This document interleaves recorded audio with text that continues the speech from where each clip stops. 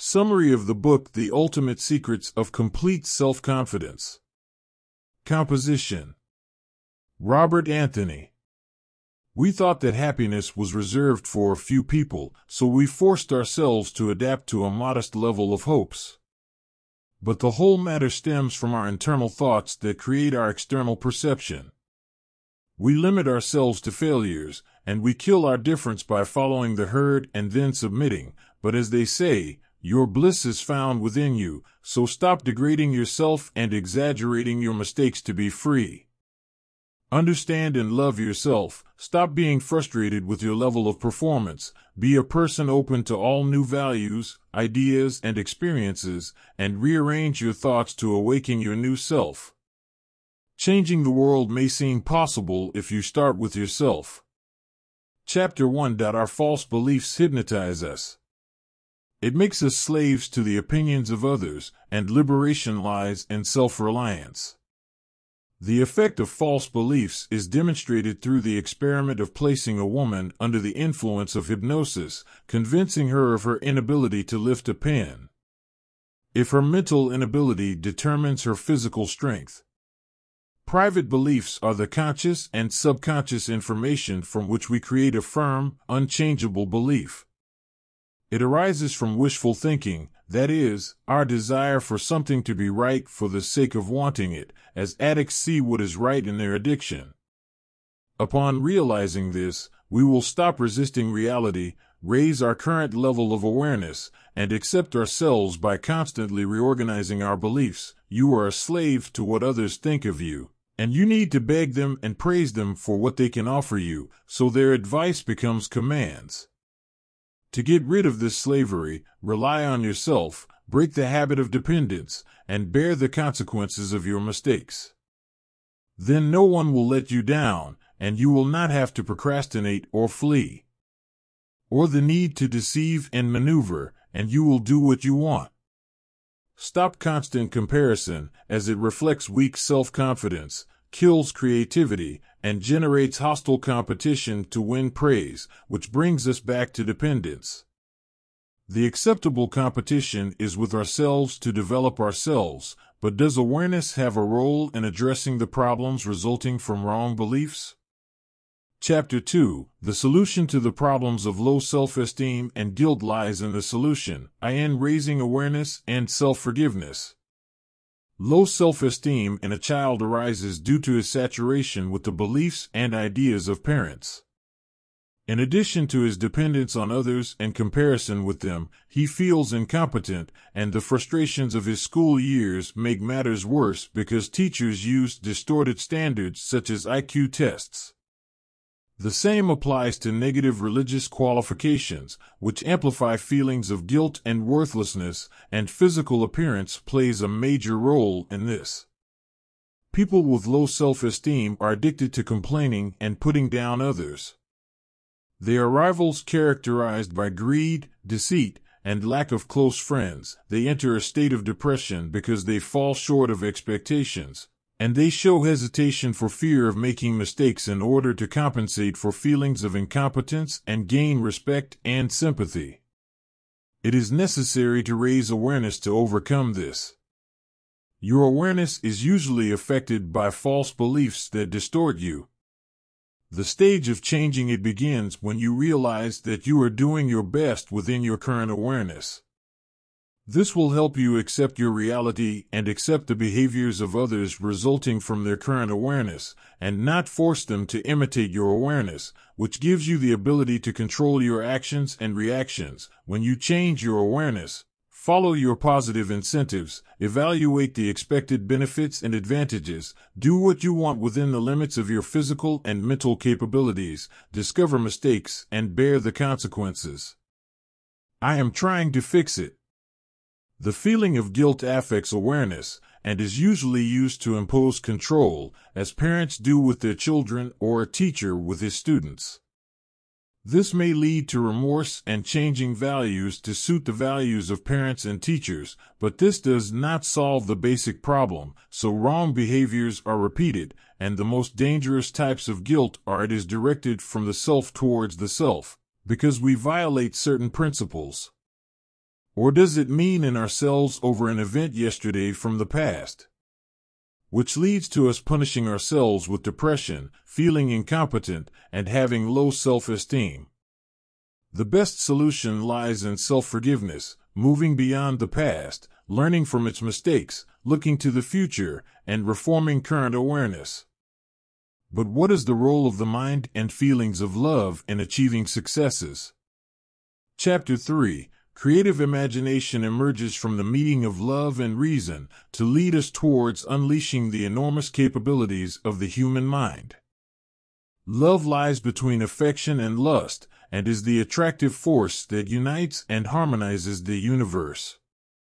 It generates positive energy for success and achievement.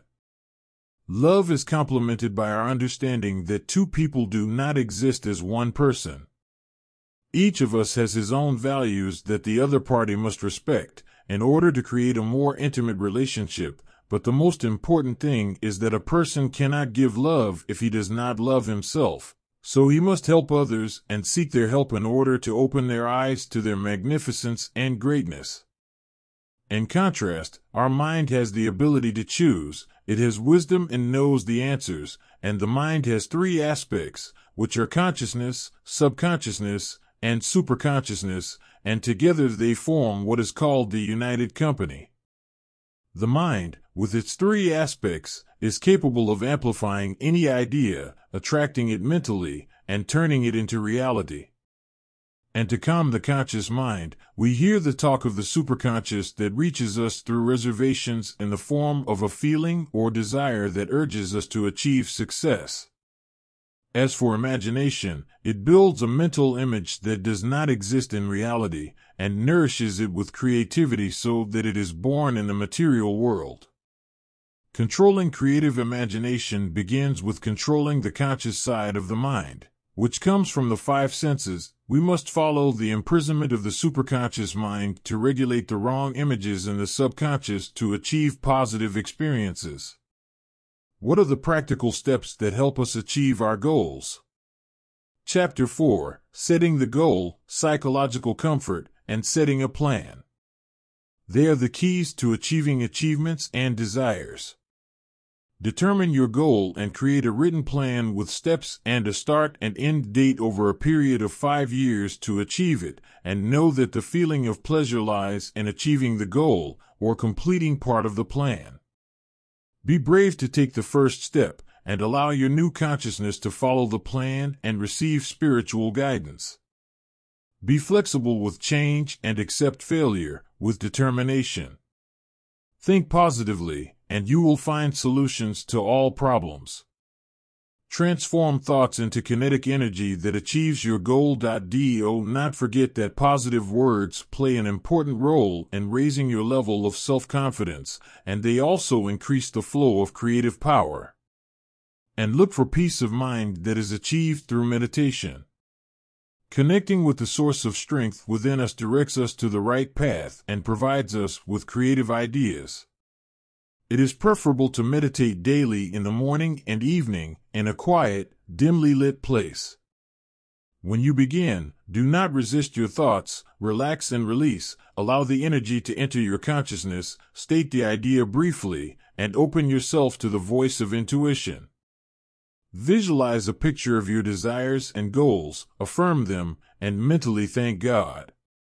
This will leave you in a state of anticipation. Do not forget the importance of time in achieving your endeavors. Chapter 5.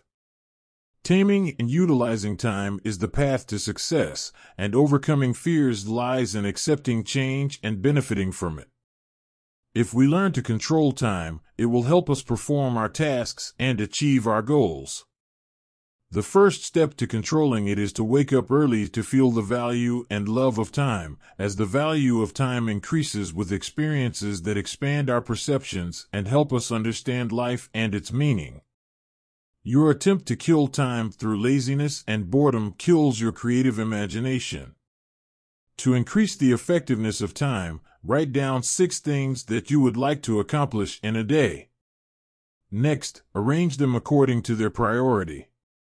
Remember, The best time to start is now. Be brave and start the implementation process, and do not let the fear of failure get in the way of our own fears, which is a destructive feeling in our attempt to build complete self-confidence. To get rid of it, correct your mistakes and do not repeat them. Face your fears to reveal their truth, and live your present in which your fears and anxiety about the future disappear. To get rid of physical tension, go for a walk and enjoy a sense of humor that breaks the seriousness and relieves psychological tension.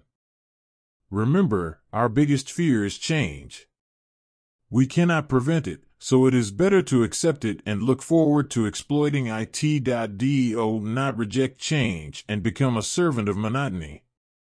Have the courage to say that you are special and that this boring life does not suit you. Remember the necessity of listening to others and caring for them to increase your chances of success. Chapter 6. More opportunities for us to communicate positively with others by listening and caring for them. Using spoken and nonverbal communication, we can understand and change our attitudes toward others, not try to change them. The most important methods of communication are listening, as discontent, boredom, and interruptions lead to gaps in communication between people. So talk to them about their interests and connect them to yours, allow them to express their opinions, exchange positive conversations with them, avoid complaining and try to inspire them, be friendly with them, do not condemn yourself and them, be open and balanced, and you will eventually learn to love yourself and them. Tell them stories, as they deepen others' understanding of you and convey ideas. Complex, and show the influence of others on you. Give them honest expression by highlighting their most important positive qualities, and remember that keeping your appointments, performing humble acts of courtesy, and remembering people's names increases the effectiveness of communication and enhances credibility. Don't be afraid to take the first step to get to know people armed with a smile, stay away from negative energy drainers, and get closer to positive people. A notable paragraph from the book: many people think that a positive mental attitude is unrealistic because a positive thinker only seeks to escape from problems, tragedies, and despair, but this is not the case at all. Positive thinking is a way of looking at your own problems and the problems of humanity, and trying to find solutions to them through constructive work. The difference between a negative thinker and a positive thinker is similar to the reaction of two people to a cup half full of water. A negative person says the glass is half empty, but a positive person knows the glass is half full. You may have thought that happiness comes from a source outside yourself, but you have lost your way. Your happiness and comfort come from within you. It all starts when you know your true motivations, get to know yourself better, accept your missteps, and learn from them, and overcome your false beliefs that cause you low self-esteem and guilt. So set a plan and a goal, and listen to your superconscious mind. Use your time to benefit and profit. Don't forget to listen to others and care about them. Then you will learn how to love yourself and others, and you will generate complete confidence in yourself that will illuminate the paths of success and excellence for you.